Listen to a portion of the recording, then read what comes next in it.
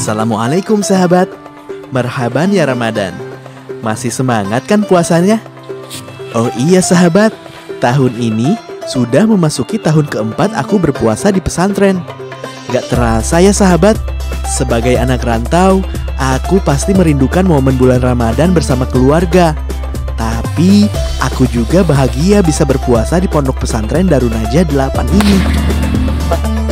Pondok Pesantren Darunnajah 8 Cidokom ini sudah berdiri dari tahun 2006 sahabat.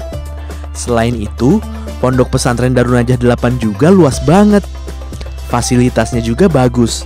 Makanya kami semua betah mondok di sini. Di sini juga nggak hanya ada santri laki-laki, ada pun santri wanita yang nggak kalah kerennya loh sahabat.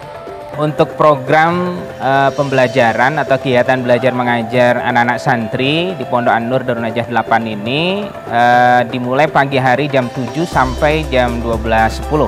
Nanti dilanjut ada pelajaran tambahan tadi. Nah, adapun anak-anak santri di kelas ini belajar tentang dirasat Islamiyah, ya, pengetahuan agama, kemudian juga dirasat amah atau pengetahuan umum, dan juga muatan lokal yang kaitannya dengan pendidikan.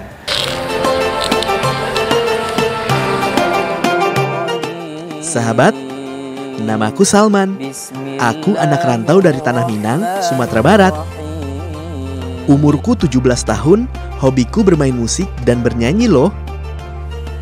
Kenalin, aku punya sahabat namanya Fauzan dan Bihan. Aku bersyukur sekali di Pondok Pesantren Darunnajah memiliki fasilitas studio band. Jadi aku bisa menyalurkan hobiku.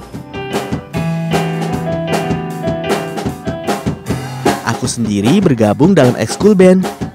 Soalnya aku suka sekali bermain musik, terutama memetik gitar. Sebelum latihan, Bihan mau ngomong sesuatu nih. Ya, sebelum kita mulai latihan, seperti yang Ane bilang tadi, Ane kan punya lagu. Jadi Ane nyiptainnya pas masa pandemi.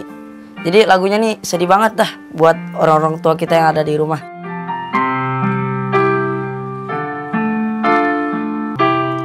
Dengan sabar, ikhlas, kasih dan cinta, membesarkan, membimbing, dan mendidik aku. Sahabat, mendengar lagu ciptaan Bihan ini, aku jadi sedih. Aku jadi teringat orang tuaku. Ibu hingga perlu mengucur tak terbalas jasamu. Kalian tahu tidak?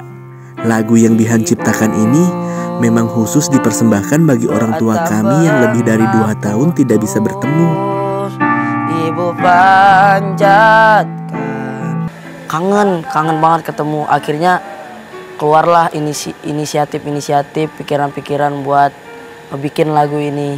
Walaupun nggak bisa menyampaikan seluruh perasaan dengan orang tua langsung, tetapi mulai lagu inilah bisa menyampaikan perasaan ini. Dan nggak nyangka banget bisa membuat Salman terharu. Lagu Bihan bener-bener bagus sih, bikin terharu, jadi keinget sama orang tua, almarhum ayah, jadi makin kangen sama orang tua.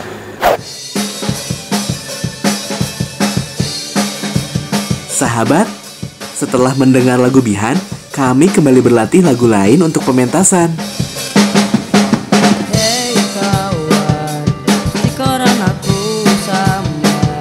Iya sahabat, di sini kami memang dilatih untuk mengembangkan bakat yang kami miliki. Pesantren pun mendukung kami mengikuti pementasan di pesantren untuk acara-acara tertentu. Yang pasti, semua kegiatan band yang kami lakukan ini, insya Allah tidak akan mengganggu konsentrasi kami dalam belajar agama. Karena harus kita taklukkan bersama lawan rintangan, jadikan dunia kini lebih indah.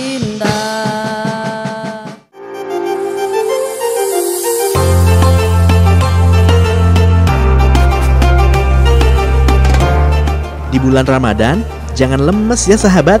Kayak aku nih, udah semangat banget mau kelas. Let's go!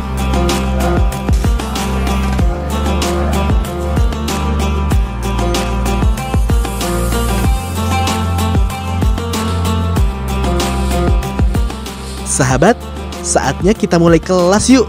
Baik, bismillah. Assalamualaikum warahmatullahi wabarakatuh. Waalaikumsalam warahmatullahi wabarakatuh. Wahul khair. Salahun nur. Baik. Mada darsukumul ana? Darsuna al-ana ilmun nahwi. Baik. Afwan Ustaz, saya tadi nilai hamam. Fadal, surah. Ba'da syaratu hadhil madah, wa man minkum sayas'al an hadhil madah. Ana Ustaz. Nah, mana? Ma misal min mutal akhir Ustaz. Ma misal min mu'tal Akhir. akhir. Ba'da hadha tafaddalu bil furuj. Pelajaran hari ini seru banget. Selain harus menghafal berbagai surat, kita juga diajarkan pelajaran Islam seperti hadis dan fikih. Secara umum, apa-apa yang dipelajari oleh anak-anak santri di sini adalah pertama aspek bahasa, terutama adalah bahasa Arab dan bahasa Inggris, karena memang itu menjadi kunci untuk pengetahuan-pengetahuan selanjutnya, khususnya ada di kelas 1, kelas 2 dan seterusnya nanti sampai kelas 6 TMI di sini. Nah, kemudian setelah itu adalah penanaman akidah tentunya. Ya, ada pelajaran akidah, kemudian juga tafsir, kemudian juga ada hadis, dan termasuk juga fikih, dan juga ada muatan-muatan yang menjadi kekhususan kita, diantaranya adalah pelajaran tarbiyah atau pendidikan. Ya. Sbian, merapat, bawa tasnya Ramadhan. Salman, kamu ketua kelas. Sahabat, saat pelajaran usai, tiba-tiba Pak Ustadz marah. Ia mencari Ramadhan. Iya, sahabatku Ramadhan, hari ini tidak ada di kelas. Sampai jam pelajaran selesai nggak pulang-pulang. Ini peringatan terakhir Ustadz untuk dia. Sampaikan. Ngerti? Dia kemana ya? Cuma tinggal tasnya aja. Kami jadi kena marah juga nih.